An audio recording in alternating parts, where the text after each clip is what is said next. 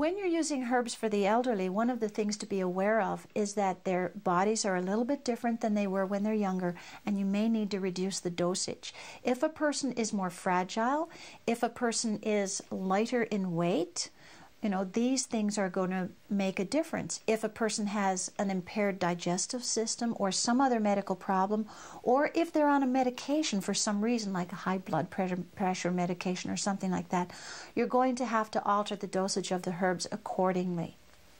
Medicine has got a lot of immense amount of side effects because the chemicals are not balanced on either side. Whereas every plant and every herb has got its own built-in methods of balance. And one part for the digestion, another part for the secretions, one part for the expectoration, another part for the mood. And here, all these inbuilt factors that medicine has taken away by making one golden bullet. And we need the golden bullet, but we need a balanced golden bullet that has got all the other ancillary parts of chemicals, pharmaceuticals that are there, and they're there in the plants. Oregon grape is a bitter. So what that means is that if you take it before meals, it actually stimulates the digestive enzymes to start working prior to the food being ingested. So what that means is that it's going to help you more properly digest your food. When in Europe, we used to have what was called aperitifs before dinner, and what was in those aperitifs were bitter herbs to stimulate digestion. So there's been a long history of using them. Unfortunately, now the aperitifs don't have the bitter herbs in them, and we've lost the effect. When I enter my crondom or my elderly wise woman years, a plant I want nearby is angelica. Angelica is extremely helpful for any kind of digestive disorder, and it also stimulates appetite, which is one thing I want to hold on to through my old age. And one of my favorites is one known as Avena sativa, commonly known as oats, which is a great balance in herbs, nourishes the nervous system. So as we age, often our nervous system will start slowing down. So it's a great building, nourishing tonic for the nervous system. That's generally a good one, a fairly safe one that can be taken for a long period. Specifically, one that comes to mind is an herb called oat straw. Oat straw is very high in a compound called silica. It's actually a mineral.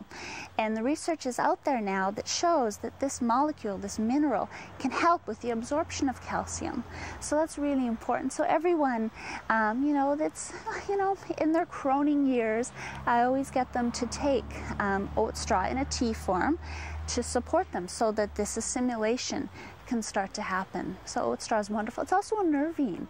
So when I'm working with people that are a little uptight as well, it helps just to support that nervous system as well. So it's a wonderful herb for the elderly. The conditions that any of us have during our adult life carry on into older age.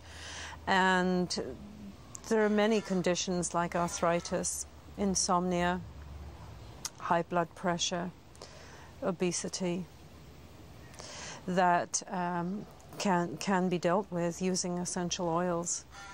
Nice oils like mandarin, geranium, ginger, benzoin can help with poor circulation, and certain essential oils for high blood pressure like lavender, ylang ylang, orange.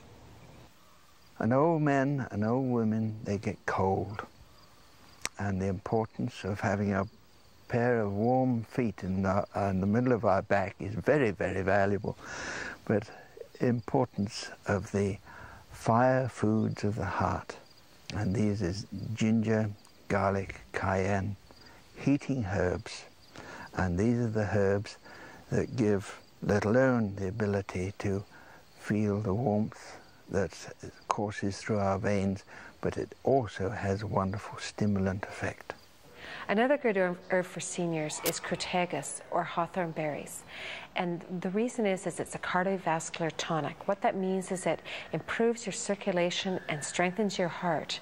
So it's wonderful for preventing strokes and heart disease. For the elderly, I think I'd like to pick something like ginkgo because I think it's excellent for the circulation. It's a really good heart tonic, really good healing for the heart, and it actually helps to bring the circulation up to the head. So things like Alzheimer's, you know, it's really, really good to just to sort of improve the general health, you know. The ginkgo is one as we age, and the ginseng also is a pretty good tonic of that. So those are the first two herbs that we would encourage.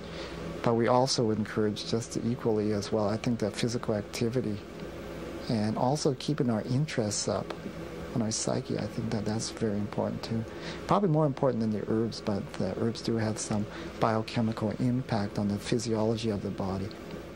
The ability to have a plant which is called Panax quinquefolium, which is the herb of the North Americas, a royal adaptogen which is able to stimulate the thyroid, stimulate the heart, stimulate the lungs, stimulate the intestine, stimulate the kidneys, stimulate everything. And it is the one single simple most herb that you can add to any other herbal mixture that you can need to, in order to help rejuvenate. If you're really old and in your 80s and all your friends are dying, it's very much a spiritual journey at that point, of which the medieval times they had their herbs that helped the meditative practice. And those are the types of herbs that we might employ, the sage, the thyme, and the reflective type of herbs to enhance the meditative qualities of the human psyche. Those, I think, would be important. I see herbs as being not the boundary, not the barrier, but the forefront of the new medicine.